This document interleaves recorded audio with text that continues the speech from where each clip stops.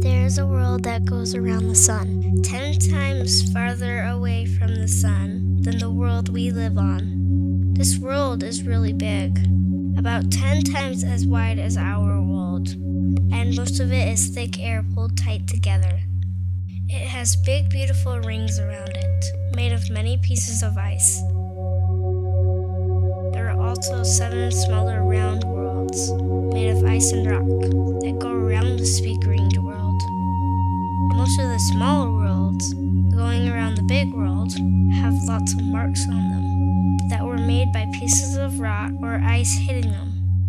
All of these worlds are interesting, but some are especially interesting. People wanted to learn about the big ringed world and the smaller worlds that go around it. So they sent a computer into space with computer eyes and a computer nose, and other parts to see and smell these worlds and tell us about them.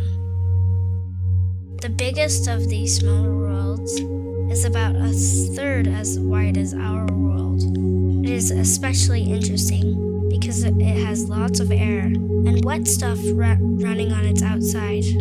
There are very few worlds that have wet stuff running on their outsides. So it is interesting and surprising that this world does. The wet stuff on this world isn't water.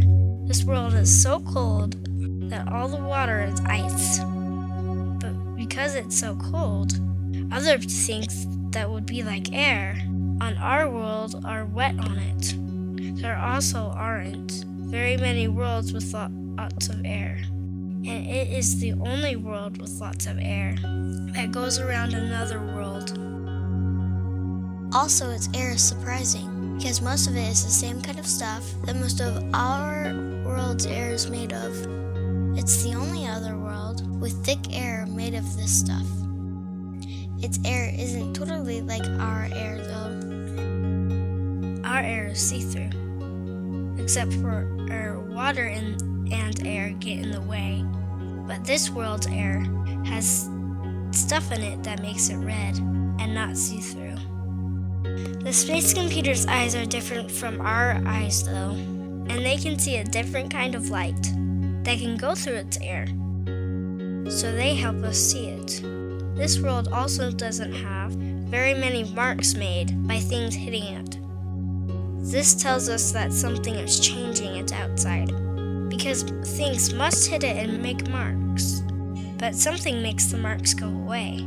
We are still trying to find out why, but it might be because wind moves stuff into the marks and hides them. A different one of the worlds, going around the big ringed world, is interesting because it has water coming out of it.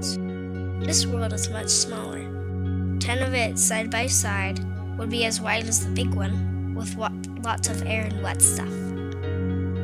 Like the biggest one, most of it is so cold that water is ice, but something makes part of it warmer and moves it so bits of water come out one of its ends.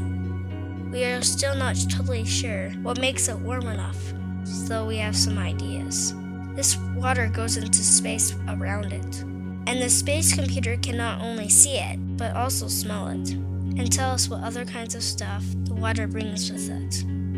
The space computer's different eyes can also look at light we can't see, to tell us how warm different parts of this world are. And it can see the place where the water comes out is much warmer than the rest of the world. Some of the water that goes into space falls back down on this world as tiny bits of ice and makes it very bright white. It is one of the whitest worlds we know. Other parts of the water goes into space, turn into one of the rings that go around the big thick air world. Another of the worlds is interesting because its front half is black while its back half is white. This world is smaller than the one with lots of air, but bigger than the one with water coming out of it. If you put 10 of it side by side, they would be a bit wider than the world that we live on. We think it's black in front for a few reasons together. First, it runs into black stuff, that sticks to the front of it. That black stuff takes in more light from the sun and makes the front of the world warmer. That makes very tiny bits of the ice the world is made of turn into air. And the bits of air go around the world and turn back into ice on the backside, where it's colder. Second, when the bits of ice go away from the front side, they leave behind dark stuff that was between and under them. And that makes the front side even blacker, and it helps warm up even more. So things go on and on and on. The backside is white, because it didn't get black stuff on it, and also because the ice that went away from the black side went there and made it bright. This world also has a line of high ground, running almost all the way around its middle, from front to back to front again. People are still trying to figure out how the high ground was made.